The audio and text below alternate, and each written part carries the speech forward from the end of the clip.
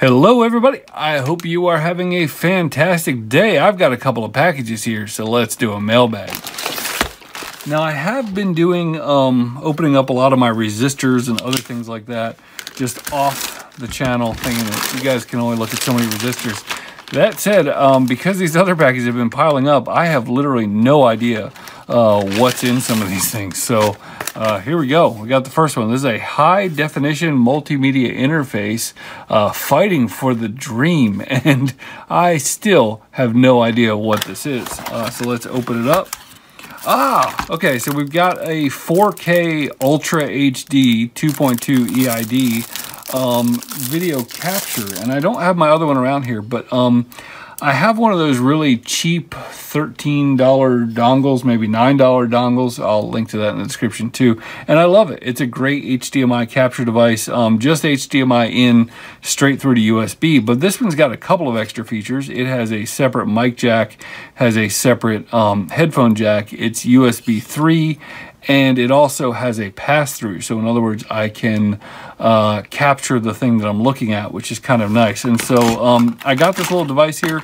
It comes with a nice, heavy, nice cables. But I got this one to be kind of a second capture device. I have two YouTube studios. I don't really take YouTube that seriously, but I do record a lot of the work that I do on computers, even if I don't wind up making videos out of it. Maybe I'll do it when I'm on vacation or something like that. But so I wanted another one of these, and because it just seems like from taking my other one from place to place, I lose it all the time. So I will keep one over here at this desk and one over there at Studio B, and I will not spend any of my time looking for my missing capture device. Next up, we've got another Amazonian. Let's see what we got.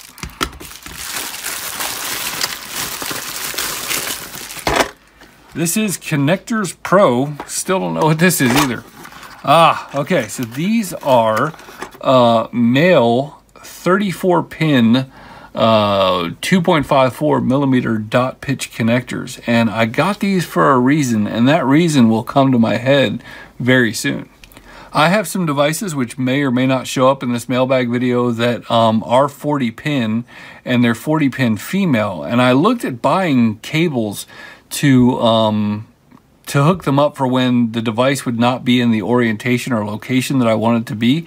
And those cables were fairly expensive. And then I got the brilliant idea that I can take a standard IDE cable and just crimp this on there, and I can put the device on here whenever I want and wherever I want. So I'll have to show you that in practice. That probably doesn't make a lot of sense, but instead of buying some male to female adapter or double long adapters where I could connect two cables together or something like that, I just decided that I would put an extra male connector on the cable, and when I want to plug it in, I can plug the cable into the motherboard and I can plug the device into here.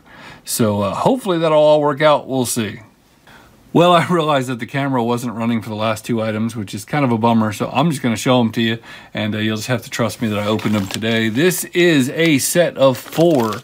As you can see, 2 red, 2 black, not momentary contact push buttons. These are actually push on, push off. And so as you can see, the button sticks out a little further when it is off and a little less when it is on.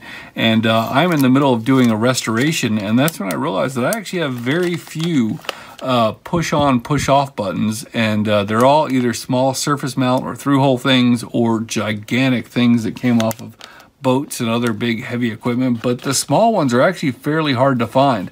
And I think I paid somewhere between $8 and $12 for these off of Amazon, which is a lot for my budget, but they did come pre-wired. They look like they're pretty decent quality, and what I was looking at was that if I was going to get them from AliExpress, it would take a couple of weeks to get them, and I might get 10 of them and still have to pay the same amount of money. So in my case, I only needed one. It was preventing me from finishing my project, and so I went ahead and ponied up and got these, and so far I seem happy with them. If I do find a good deal on these in bulk from Amazon or AliExpress, I would buy more of them just to have on stock, but for right now I needed one. I got 4, can't complain about that.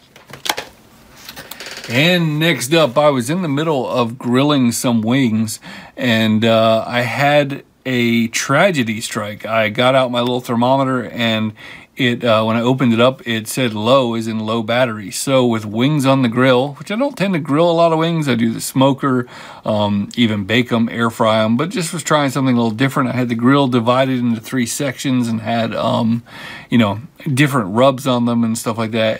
But you know, the wings are different sizes, so I wanted to check them individually and make sure that they were at the 165 degrees that they need to be. And this thing said low battery, so I sprinted over to the office and I grabbed a Ziploc bag of 2032 batteries, and every single one I put in there said low battery. So something defective with this thing, but I love these things. Came with a spare battery, which is pretty sweet. Came with a some Velcro, no clue why, but it's the way it works is you open it up, and as you open it up, the thing turns on, and you get a read in 2 to 3 seconds. It has the ability to switch between Celsius and Fahrenheit. It has the ability to hold the temperature if you're sticking it in an awkward place.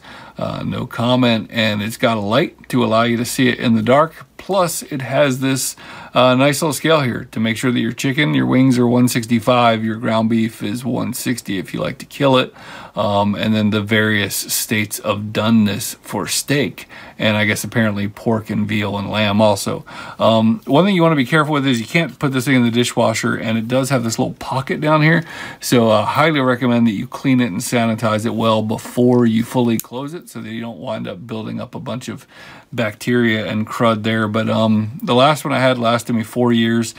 These things run anywhere between $10 and $15 on Amazon, so although it was sad to see my other one gone, I was very happy to be able to get another one. Ooh, we got a peel. I didn't know that was on there. So I was happy to get another one, and I may fix the first one, but I'm highly doubting it.